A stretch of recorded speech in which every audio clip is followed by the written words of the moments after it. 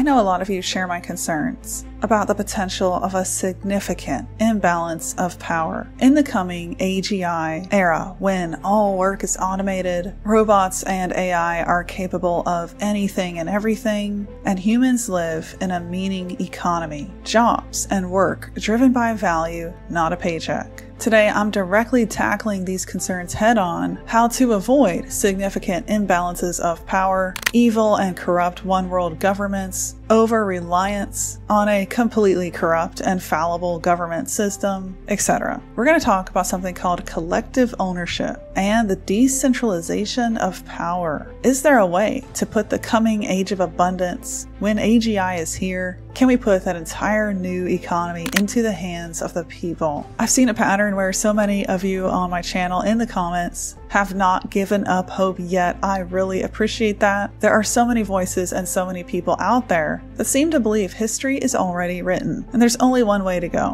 Evil dictatorship, totalitarian control, fascist regimes, complete dystopia. You name it. If you've watched Terminator, Ready Player One, and 98.9%, in fact just about 100% of movies that cover a fictional storyline of the age of technology present to us something awful, something where our future is out of our control. And isn't that interesting? What a way to control our thoughts about the potential of what really is an era of abundance. I mean, for the first time in history, we're looking at the potential of not having to work for a paycheck, of not having to physically work to produce goods and services. I am the hardest worker I know. I will put in a 10-hour day without complaining. I will show up and get it done. But I can't wait for the day when I can be more creative, not have to rely on nearly burnt out freelancers, be able to just film, speak, my AI agents get everything done. I can do more of what I love and build more leisure time into my daily patterns. That is not a bad thing. And I think if that's our goal, we should and we can work towards it.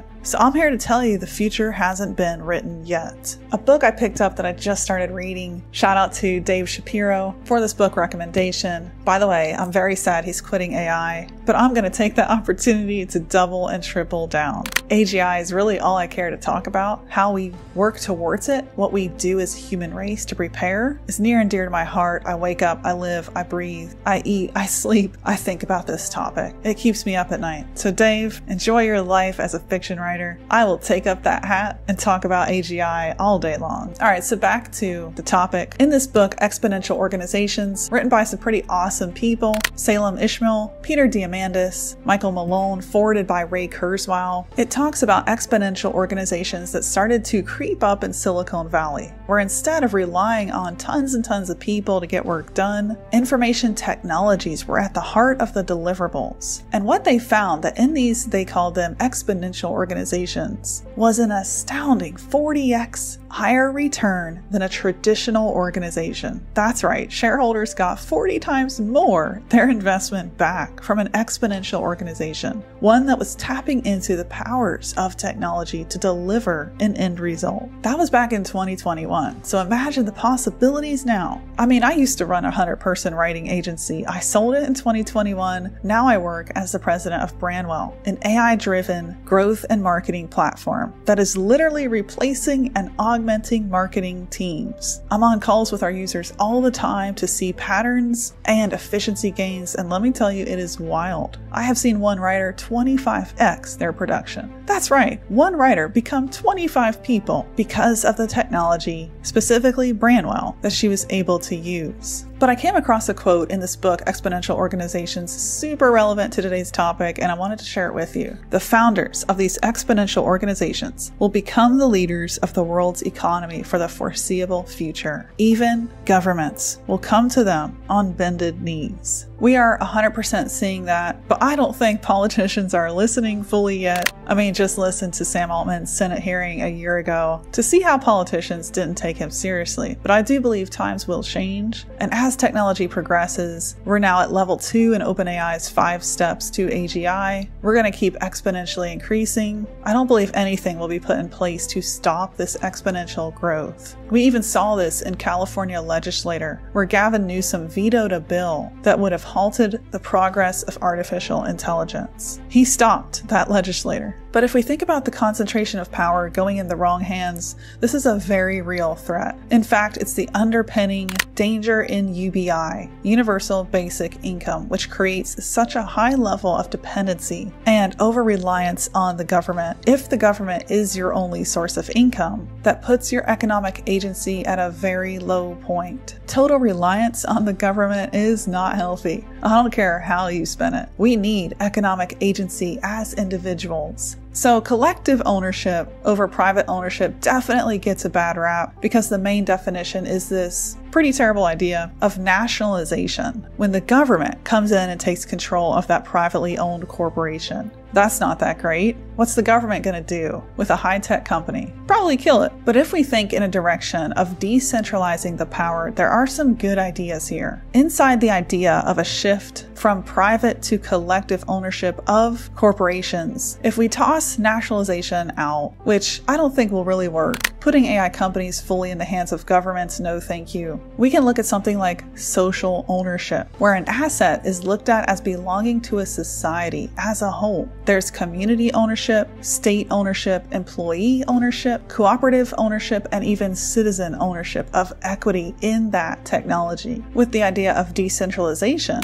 the stakeholder economy also works. I think this could pair up pretty well with social ownership. In the stakeholder economy, instead of owners and customers, you have stakeholders. And those stakeholders can come from decentralized marketplaces. Citizens could be stakeholders. There can be equal valued shares and equal votes in decision making. The idea would be to take control out of the hands of a very centralized few, which creates a lot of dangers for corruption, a lack of transparency, the potential of AGI itself in the wrong hands. And instead create a more democratic and equitable system where everyone is treated fairly. Equal access for all can happen. I think that in the coming age of AI, our jobs will look totally different. I plan to talk a lot more about this in future videos. Instead of working for a paycheck, imagine working solely so that you could provide value to the economic system. And that value came from what you loved to do, what you're naturally gifted at, that you have refined as a skill. And that could be coding, that could be writing. Exploring a post-labor future is something I think we all should be doing. One of the best steps we could do to get ready for that huge paradigm shift is to find out what we love to do and get really good at it. Find a lane that we can get lost in. Find the work we could do for hours and thoroughly enjoy. I'll be talking more about true collective ownership and how we could even attach this to the blockchain.